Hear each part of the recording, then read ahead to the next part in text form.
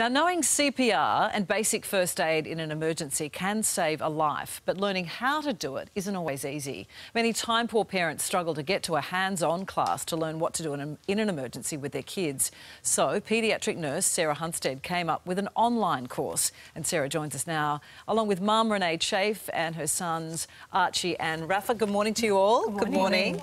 Now, Sarah, lots of first aid courses are available. You can go to many in person, but what is your course? How is it different, dealing specifically with kids? So, being a paediatric nurse, I know that as a mum myself, you know what, there is nothing that beats a face-to-face first aid class. It is so important that we do this. But sometimes when it's 2 a.m. and you're breastfeeding or you've got your little ones running around, the best you can do is learn online, and something that's developed specially for parents is really important. And as a parent, when, you know, things like choking and things like, you know, what to do in case of drowning, all those situations, Exactly. you're frozen if you don't have those tools, aren't you? That's right, because knowledge is power. You need to know what to do in those minutes before an ambulance arrives, because we know that what you do will make a difference in your child's outcome. And that's exactly what's happened to you, hasn't it, Renee? Not once, but twice. Yes. With your little one here. Yes, so we had, first of all, Archie, during our sitting down having our dinner one night, started choking on a piece of meat,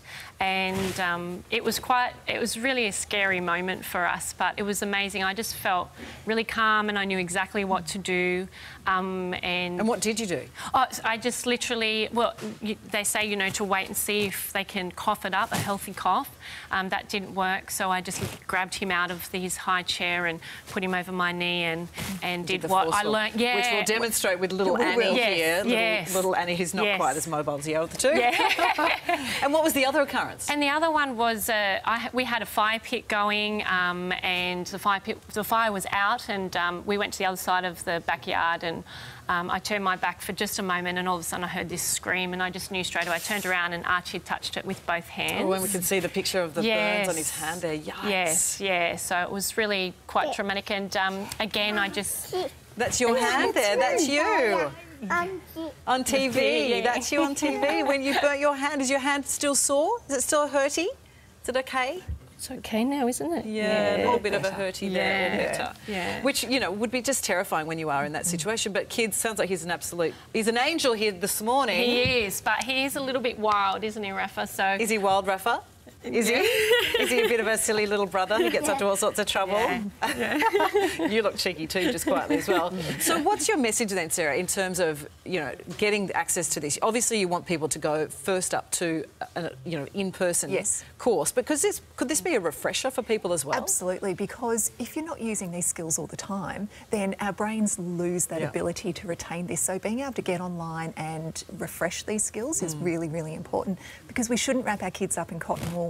We need to get them out there exploring the world. We just need to know how to patch them up afterwards. Yeah, exactly. All right, so little Annie here, give us a bit of a demonstration, which, Renee, you've kind of summed up, I suppose, what to do, but to demonstrate physically. Yep, exactly. We won't put Archie through that again now. So, if Annie had a strong, effective cough, we're going to encourage her to keep coughing. If she is silent or she has an ineffective cough, what we're going to do, take her out of the high chair or whatever it is that she's in. We're going to put her over our lap, between the shoulder blades, with the heel of our hand. We're going to give up to 5 back blows. Back blows are quite forceful. 1, check. 2, check. 3, check. 4, check. 5.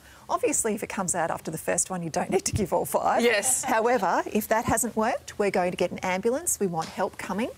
We're going to turn Annie over on her chest, so not her tummy, because we don't do the Heimlich manoeuvre. We're going to give up to 5 chest thrusts with either 2 fingers or the heel of the hand. Laying backwards, not upright and kind of... Because remember, she's conscious. If she's unconscious, we're going through doctor's ABC, which is the steps to CPR. Right. So 1, 2, 3, 4, 5. If that doesn't work, we go back into back blows and we continue until either the object comes out, she becomes unconscious, where we call an ambulance, and hopefully the object's popped out. And you don't put your finger in, do you? Well, if, for example, Annie had something just at the front of her mouth, we could get it out, but don't do any big finger sweeps. It's just going to push whatever it is further back down. Wow, it is a terrifying scenario to be in. You must have been so frightened. I was, and it was interesting because my husband kind of froze, and Rafa, he burst into tears. You saw it all happening, did you, Rafa? Was it scary?